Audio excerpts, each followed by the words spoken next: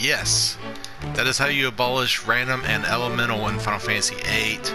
You will pick up Galabadia's rules, then you will come down this way, and this guy has a good chance of just abolishing all the rules.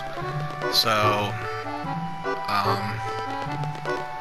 all the way down here, the man in blue, he'll help you abolish rules. Then you go all the way back to Galbadia and get their rules again. Sorry for the lack of commentary. I did not know if I was going to do it or not.